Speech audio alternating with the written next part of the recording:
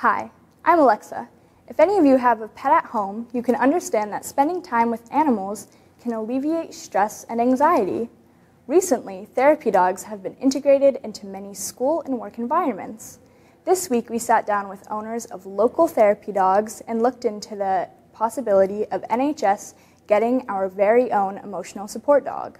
My name is Gwen Agna, and I'm the principal of the Jackson Street Elementary School. Our emotional support dog is Jackson. Jackson, come here. Here's Jackson, the emotional support dog with his special pig. He is a good boy. Jackson has had a tremendous effect on our school. He has made people smile a lot more. He has made people be excited about coming to school.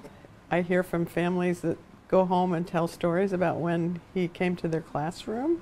We had a special assembly that talked about the ways that the students would need to relate to him. And so we learned that there needed to be a lot of preparation. I have also had many students who have been in a need for emotional support. One who found out he had to move to New York, and it was only a few days away, and he was crying, and so we got Jackson to sit with him. He still was sad, but it made him feel better. So he's had a big effect on our school. The training of service and therapy animals is an extensive process.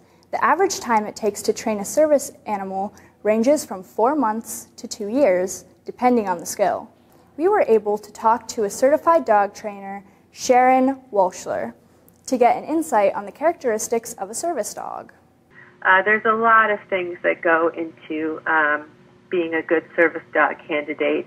The dogs that are most likely to enjoy and be suited to service dog work are dogs that are very social and friendly, love people, love other dogs, very comfortable and relaxed around novelty, meaning things that they might not be that familiar with. The dog has to be trained to perform work or tasks that directly relate to the handler's disability.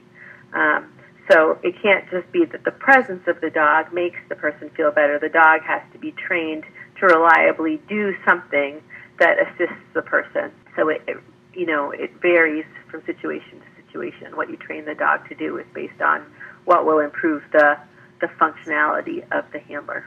Trained animals are able to provide support and aid to many people with mental or medical disabilities. An emotional support dog in NHS would hopefully relieve much of the anxiety linked with school or personal life. For more information on Douglas the therapy dog, contact Melissa Powergreen or take a look at the flyers hanging around the building.